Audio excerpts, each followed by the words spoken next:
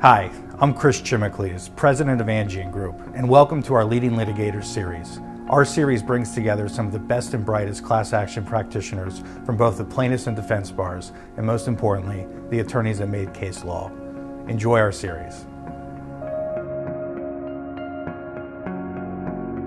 Hi, I'm Steve Weisbrot. Welcome to another edition of Angeion's Leading Litigator series. Today we have Jay Edelson, the founder and CEO of Edelson PC, and we're super excited to have him here. Thank you for joining us, Jay. Thanks so much for coming out. It was generous of you to do so. It's my pleasure. So Jay, there's been a lot of superlatives in the press thrown around about you and your firm. Some of the ones that were most interesting to me were public enemy #1 and also the most hated man in Silicon Valley. Are these things that you think are accurate? Do they make you happy? Do they hurt your feelings? How do you feel about the superlatives in the press? Well, I think I found out the genesis of it, and actually came from my wife. So that's created a lot of internal angst within the family. No, seriously, I think that they're funny. I think that I understand the sentiment of it. I don't think that is that's necessarily the reality. When we actually sit down with the tech companies, even when we're suing them, they tend to hate us at the beginning and in the middle and all the way up towards the end. But I think in the end that we actually have a decent relationship. And you never actually see a quote from anybody who we've litigated against who's said that. But I have a thick skin. I actually like I now have up to like 8 nicknames, which I think is pretty funny. Are there any others you want to share that I haven't? Did you say babyface boogeyman? And the international press called me the hunter in the hoodie, which it was in German, and I had to have that translated. I thought that was funny. They're all funny. I feel like they're not necessarily descriptive of me, but they're descriptive of some character that they think I play. Got it. Well, that makes sense. You have a very unique law firm in a lot of ways. One is your focus on sort of tech and consumer cases. Other is even the physical plant of the law firm looks like no firm that I've ever visited, and I've been in my fair share of law firms. Do you want to talk a little bit about what makes your firm unique? Yeah, I think that probably the fact that we come at everything in a way contrary to most law firms who generally look at precedent and say, this is how everyone else is doing it, we should do it like that. We have an opposite approach. In Israel, the word is dafka, which is, you do things almost the opposite of how everybody else is doing it. And that's not quite our approach, but we definitely approach everything from first principles. And we've been incredibly influenced. The early suits that we had at the firm were against tech companies. And we sued them and got to understand their business model, and I was blown away. I said, they're violating the law, but like these companies are run really well, much better than law firms, much better than traditional businesses, and the people love it over there. So when I started trying to figure out what I wanted in a law firm, I was really looking there. We're unique as a law firm. We are not unique if you view us as a tech company. So what are those principles that exist in tech that apparently also exist here at Edelson? What are they? What are the actual ties that bind? So the first thing is, I won't speak for Silicon Valley, but I'll speak for my firm. Okay. I believe that the work people do is, there's 2 types of work. There's energy generating work and energy depleting work. And at most law firms, 90% of the work that you do is energy depleting. And I think it makes it miserable places to work. What we said is, how do we come up with a firm where what people are doing is energy generating? And we realized we could do it in a number of ways. One is picking cases that we thought were fun. On the plaintiff's class action side, we get to pick our cases. So even if a case looks really good and we can make a lot of money on it, but it will be really boring to us, we will pass, because I want people to be excited about their job. Number 2, the people at the firm get to decide what they want to do. There's some people who love the investigative process. They love looking at documents and understanding every little detail. That's not me. That would be energy depleting for me. So at most law firms, I would still have to do my share of that if I were a young associate. Here, we say, don't do that. We've got an investigative team. That's what they love doing. Let them do that. The people who get energized about writing briefs get to write briefs. And that's a big differentiator for us. It makes it so we're a very high energy place. And I think it changes the experience of the attorneys here, and because of that, we're able to do better work. I think that makes a lot of sense. And I would imagine, and I don't want to put words in your mouth, that a lot of the environment, the physical plant, it echoes off of that sort of energy. I mean, was that the thinking? The thinking was, I'm very motivated, not by money, but by success. And I could not feel successful if I was at a place where people weren't happy.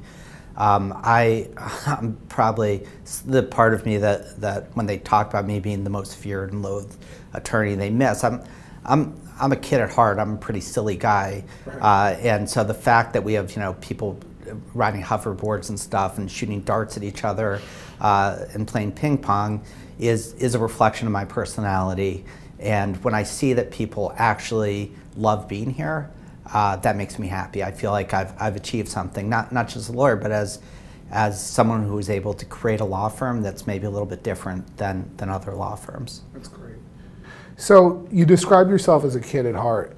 There are others who would describe you as contrarian. There's certain things you've said in public or in the press, and I want to seize on a couple of them and see if you would just you can either address them piecemeal or just about how your general approach to to dealing with these things are. One is, I follow you on social media. You had gone back and forth with Ted Frank, and I believe, and I'm not going to put words in your mouth, one of the things you said is that the plaintiff's bar is something like intellectually dishonest because they don't look at reforming themselves.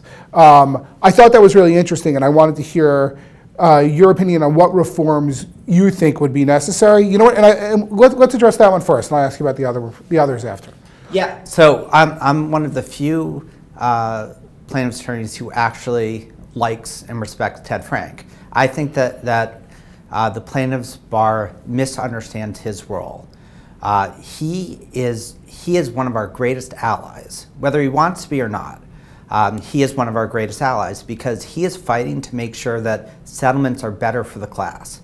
He really is. He's not looking to extort money in class action objections like the professional objector bar is. He's saying, let's make sure that we have non-reversionary funds. Let's make sure money isn't going to cypre, but is really going to people. Let's make sure notice is good. All of those things mean that when we are in the mediation, we're able to say to the defendant, look at how much the law's changed. When we're sitting here and saying we need a better settlement, now there's a lot of support out there for it, because it used to be that the big response was, we don't want to do your settlement because we don't have to, because all these other plaintiffs firms are putting together worse deals and we want one of those. And then our response was, well we see ourselves differently and we're going to demand something better. No one liked that argument. It's an easier argument to say, Ted Frank's going to come in and blow up the deal. Let's actually just follow the law and make sure it's a good deal for the class. And that's been a lot more effective. So I think he's had a huge impact positively on the plaintiffs in the plaintiffs bar. It's an interesting perspective. I certainly grant you that. Well, let me ask you: has he objected to any of your settlements? He has definitely inquired about some of our settlements, and we've had differences of opinion. And I want to be clear. I'm not an ally of Ted Frank, and I'm not endorsing every argument he makes, and he certainly isn't, I'm sure, endorsing anything I do. Right. But he is someone who's a smart guy who understands the law, is trying to push the law in a lot of ways that the plaintiff's bar is trying to push the law. I mean, different ways, but that's his view, is find a vehicle and try to push the law in a way that he thinks makes sense.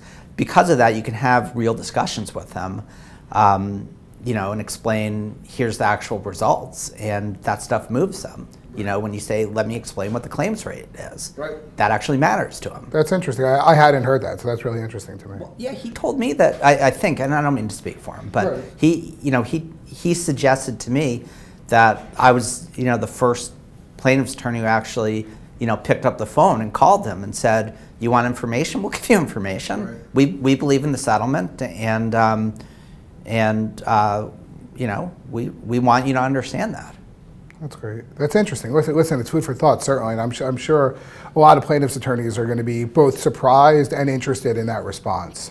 The other sort of thing that surprised me that I saw recently in the press with regards to you, and because you're seen as someone who is antithetical to the tech companies, so to speak, was you recently penned an editorial, right, in support of Apple's position with regard to the FBI opening the iPhone, and I just wanted to give you the forum to discuss that. Yeah, Apple is one of the better companies when it comes to privacy, and the reason for that is because, unlike Facebook, for example, they actually sell real products. Facebook, they're in the business of just getting as much data from you as possible and then monetizing it. So it allows Apple to have slightly different stances. I think that they're exactly right in trying to make sure that their system is as secure as possible. And I think the government is making such a big mistake in trying to suggest that companies need to have backdoors. I think it's a national security threat. You look, at the ransomware going on in hospitals, where the things that hackers can do with driverless cars that are going to happen. Drones in Israel were recently hacked into. The government should be pushing private industry to make things as secure as possible. The fact that they were having the opposite view was very disturbing. Now we think one of the big problems with the debate is that Apple was the spokesperson, and they have different interests. Their interests were business interests, and their opinions on First Amendment grounds. And we would love it if the government actually got to a point where they let consumers have a voice instead of just listening to Silicon Valley for all the insight into privacy. Silicon Valley being the people who helped get them elected, they tend to have a much bigger voice. Does the CFPB or any other governmental arm give consumers, in your opinion, that voice you're hoping they have, or could it? So I think that the FTC has been terrific when it comes to privacy. They have a similar approach that we do. Well, again, I'm not trying to suggest that they endorse our approach, but we endorse their approach. And their view seems to be a few things. One is talk very openly and honestly and transparently about what you're seeing, and tell the defendants before suit what to do to prevent suits. That's what we think we're in the business of. Okay. We've got plenty of lawsuits to bring. We want people to follow the law. The FTC seems to have that view too. But they're also very aggressive. If that's not happening, they're willing to push the law to hold companies accountable, and they've gotten some terrific results. But that's not across the board. I think the FTC is one of the few exceptions. The FCC is getting more and more involved too. Some state AGs, Connecticut AG is terrific, California. And those states they're just more out in front of the curve in terms of enforcing privacy regulations? Okay, that's great. So Jay, I wouldn't be doing my job. The readers would all be very upset, or the viewers would all be very upset if we didn't talk about Spokio. Okay. At the time of this filming, and this could change tomorrow morning, we still don't know what's going to happen with the Supreme Court. I'm obviously very interested in your prediction, but I think I'd also like to hear a little bit about how you felt going into the argument, and whether there was ever an idea to not move forward on Spokio, or if that was even procedurally possible, because I know that people had discussed that at different conferences and I've been privy to it, and I just would like, I want to hear from the horse's mouth, so to speak. Yeah, I've never gotten more pressure from the plaintiff's bar in my life to drop the Spokio case before, which I definitely listen to. I will listen to anybody. And so we had a dozen meetings with people who all had the same thing. Please drop this. It's actually not clear that you can after cert is granted. But we have a little bit of a different take on the case. One is we thought it was a really good vehicle. There was no question that the Supreme Court was going to be taking up this issue at some point. They'd already done Edwards. They were very eager to do it. And we felt very good about the facts and about the types of arguments we could make. So we thought that we had kind of the best chance before the court. Plus, we also have a different view about what a loss means. I think everybody misunderstands what Spokio is about. They think that the question is whether you're allowed to bring suits for statutory damages in the absence of what the defense bar is calling concrete harm. Right. That's not what the case is about. It's about whether you're allowed to bring suits in federal court under Article 3. One of the biggest kind of ironies is the defense bar spent the last 15 years trying to get class actions federalized so that they're in forms of their choice. And if they win in Spokio, then we're back to state court. A lot of the state courts follow the same Article 3 jurisprudence as the U.S. Supreme Court does, but a lot don't. About a dozen don't, including California. So our view is that like a lot of the supposed defense wins, a defense win in Spokio probably would end up helping the plaintiff's bar in a lot of ways. Now, that being said, we still wanted to win because we like the law as it is, and there's always uncertainty when things change. But let's talk about that for a minute. And maybe I'll be showing my own ignorance. I haven't practiced in a couple of years. But what I don't understand is obviously they wanted everyone in federal court, right? That goes without saying. There was a concerted effort to make that happen. Right. But if you go back on a case like that, back in the state court, can't they try to remove it and then say that there's no jurisdiction because if Spokio goes the wrong way? Does it become a circle, I guess is what I'm asking? Yeah, so I think you're exactly right. That would be their best argument, which is that the cases are in perpetual purgatory, where they remove it and then you get it remanded and then they remove it again. We think that's actually sanctionable behavior if they do that, but that is an open question, and it's certainly an argument that they would make.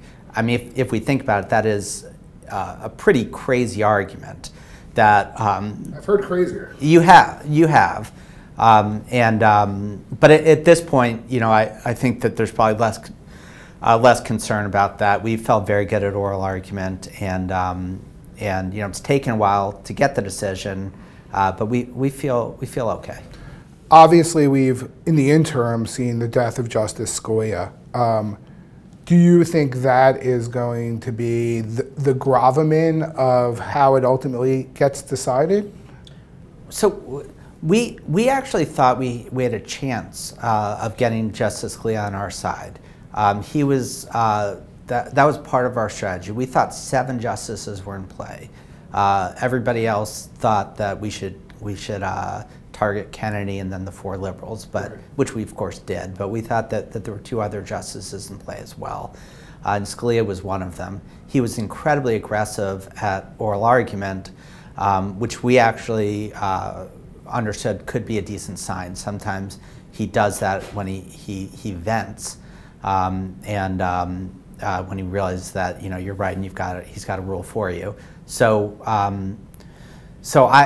don't know what the impact is. At this point, it's probably more likely that it's sitting at 4-4 now, and that they're trying to come to some sort of consensus. The New York Times suggested, quoted Justice Kagan recently, and suggested that they're trying to avoid 4-4 ties. If that happens, then we're expecting some sort of narrow ruling. Right. I think that's where it might have been heading anyways after oral argument.